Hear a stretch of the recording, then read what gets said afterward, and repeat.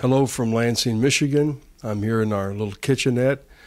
Just reading an Associated Press article. Very interesting. Listen to what I'm reading here. This was a couple of days ago. Paris.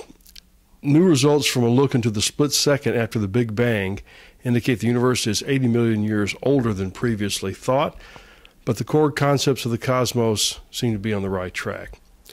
Notice what this next statement is. Second sentence in this article. The findings released Thursday bolster a key theory called inflation, which says the universe burst from subatomic size. Now, subatomic, note the word subatomic.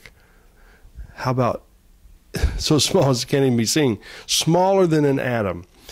Burst from subatomic size, the entire universe, to its now observable expanse in a fraction of a second. Wow. What a concept. Now hold that thought.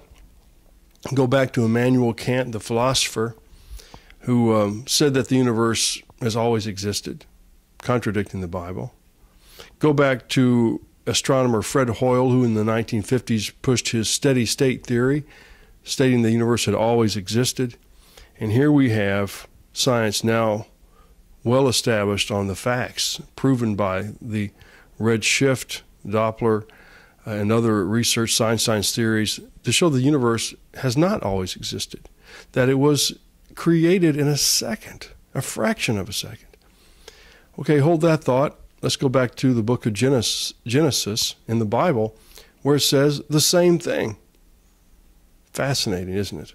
Now, I mention this story because you've probably run across several people, as I have, people I do like, I respect, but who really seem to have a conviction that Christianity is just shy of being a fairy tale, that it's a joke, and that any serious person really cannot entertain it.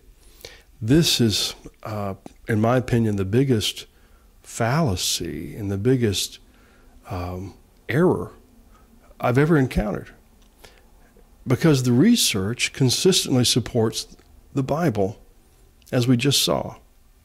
The facts, the history, the archaeology, the pure science support the Bible.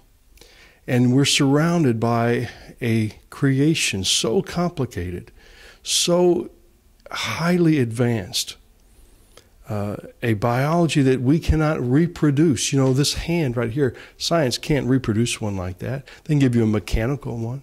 They can give you a metal hip that'll last for a few years. They can't give you a hip like you have. The complexity of God's creation is just mind-boggling. The evidence is all around us.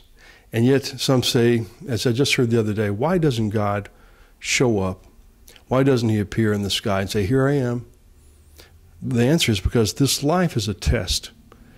God gives us the evidence, surrounds us with the proofs, yet he leaves us an out. If I or you choose to disbelieve and reject God and his role in my life, God gives me the right and the ability to do that. And someone also said, that those who want God to appear seem to have forgotten that he did. 2,000 years ago, he came, born of a Jewish woman in an occupied country, lived 33 years, and then we killed him. He lived a life of miracles, a life of holiness. Even the worst critic cannot accuse Jesus Christ of evil. He was either Lord, or he was a lunatic, or he was a liar. I don't think anyone would say that Jesus was crazy, that he was nuts.